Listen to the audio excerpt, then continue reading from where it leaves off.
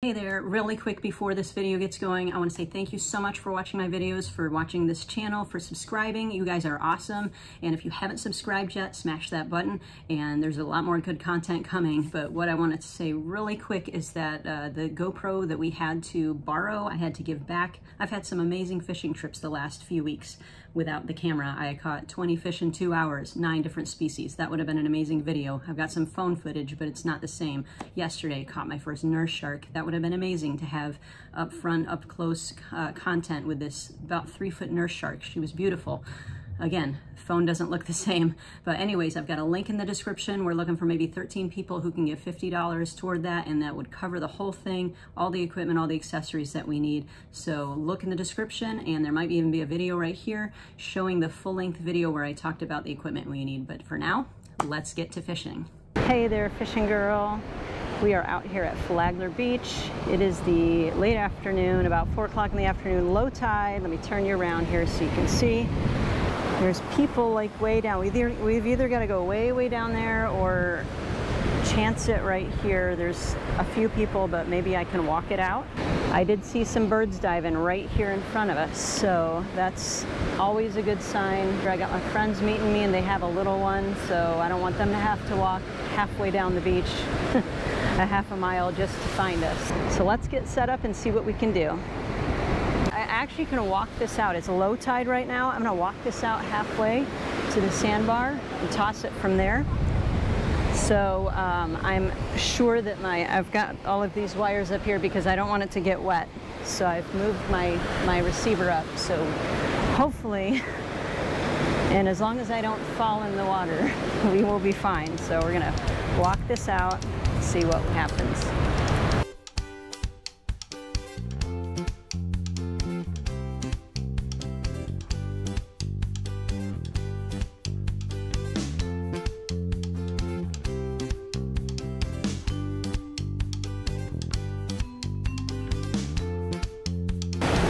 I definitely wouldn't have been able to do that from the beach.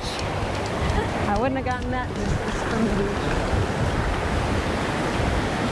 beach. So I walked that line out. I don't know if you can see it. We'll keep a watch and we'll see what happens. My line is bobbing, so I may have something. Try it. Testing this out to see if it's waves. That might be a fish. I'm not convinced yet. I think that is a fish. It's really far out there. It is way out. This is gonna be a lot of reeling. Okay, now he's in the trough here. Oh, a catfish, 2. Double. Oh, it's a whiting and a catfish. I got doubles. That's a pretty good sized cat too.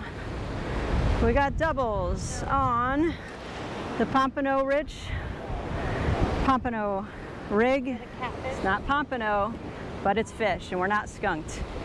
Is that a catfish? Yeah, hardhead.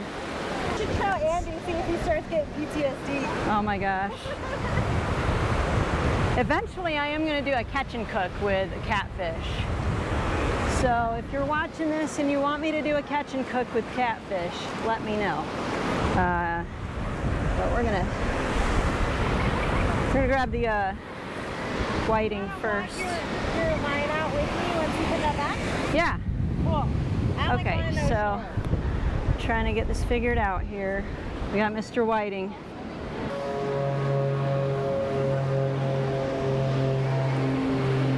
All right, we got a hardhead catfish here.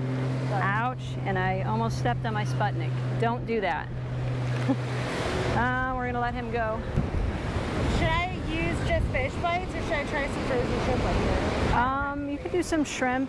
I haven't seen sand fleas yet. There's a lot of shells. They don't like to hang out where there's a lot of shells, so we may not see them right now.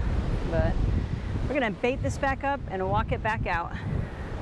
Okay, I've got another Pompano rig here. This one's white with the white and pink. And I've got salted clam and some salted shrimp on the bottom. And I've got a sand flea fish bite and salted shrimp on the top.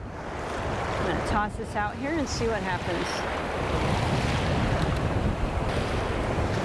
go ahead and reel it in, because this may be more than just waves. It feels like there might be something on there. I think when it's on the other side of the sandbar, it's harder to tell. So you've got the line might be like resting on the sandbar, maybe slightly. I don't know. That doesn't make sense.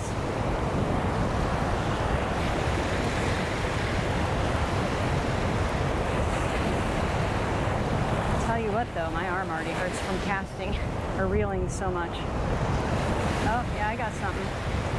Swimming in. And it's another catfish. He's going back. See him? We'll let him give a camera a kiss. All right, say goodbye to Mr. Catfish. Don't go on our other lines. So I hope you enjoyed that video. If you haven't subscribed yet, push that subscribe. We got more great content coming out. This particular day, it was a hot day. It was in the middle of summer.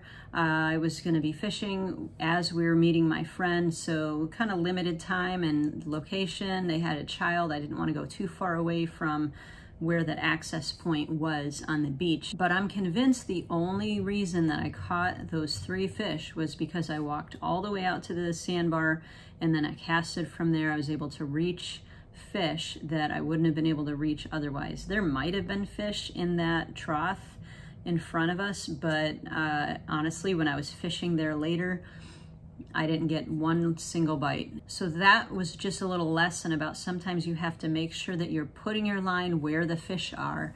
And sometimes you may have to walk out to a sandbar on a low tide. Make sure you're doing that stingray shuffle though. Yesterday I was out and there were stingrays coming right up next to the shore, and I had to warn some people that had little kids in the water just a little ways down where it was heading. So be on the lookout, be on the watch for stingrays, for sharks, different things that are dangerous. But yeah, sometimes you're gonna have to go out to the sandbar and cast from there to get the depth of water and the coolness of the water that the fish are looking for. That is it for today. We'll catch you next time. And until then, we'll see ya. God bless.